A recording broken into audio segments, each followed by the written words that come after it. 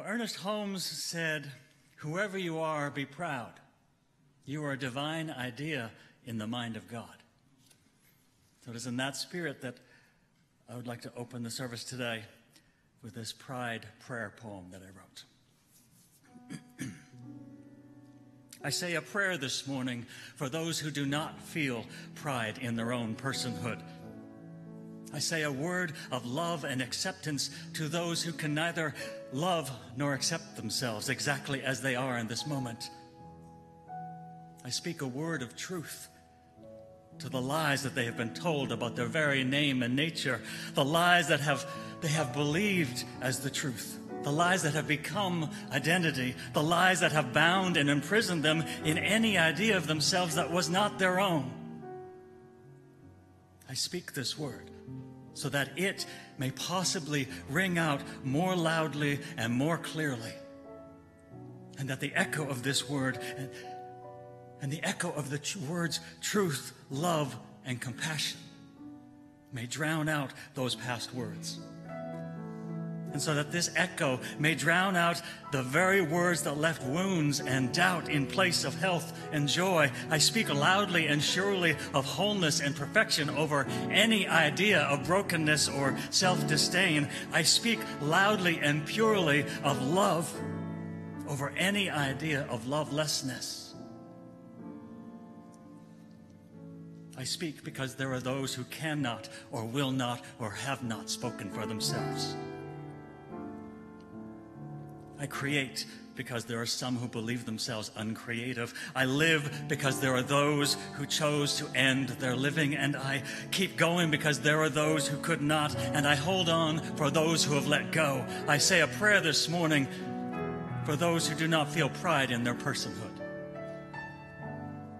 For those who are lost in the comparison minefield, then who believe a picture or an idea of themselves that could not and should not inform who they know themselves to be. I say a prayer this morning that we may all know love, and the love that transcends classes and communities and cliques within those communities, the love that transcends neighborhoods and labels and sound bites and tweets and texts and status updates and ideas of race or gender or identity, of muscle or fat ratio, of numbers or pounds, of age or youth, of saggy or pert or smoothness or wrinkles.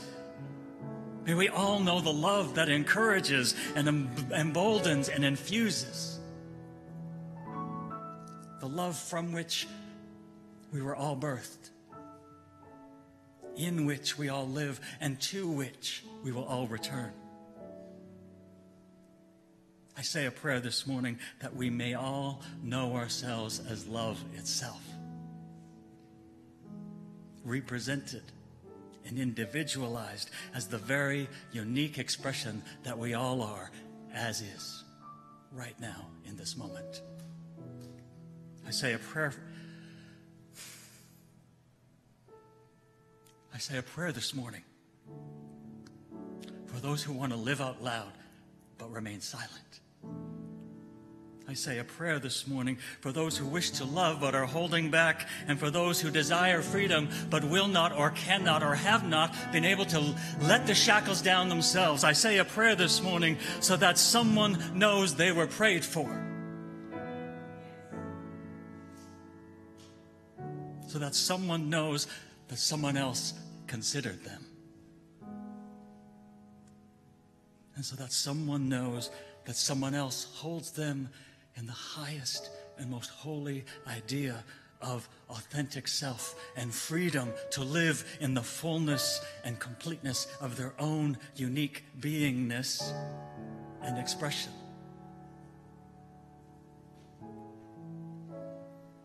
I know this for you if you cannot know it for yourself.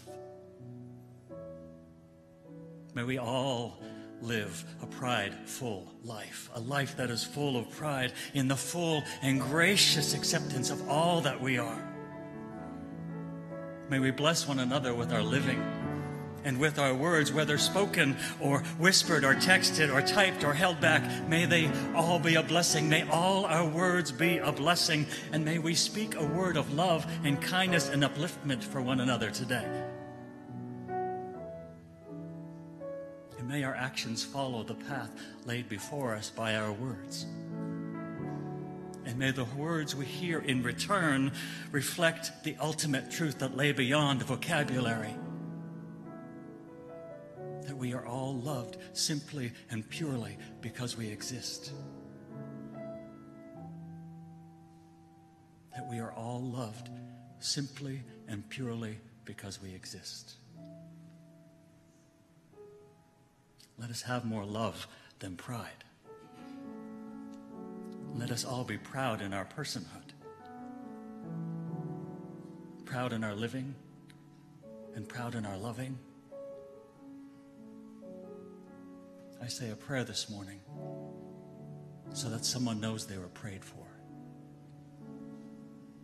And together we say, Amen, Ashe, and so it is.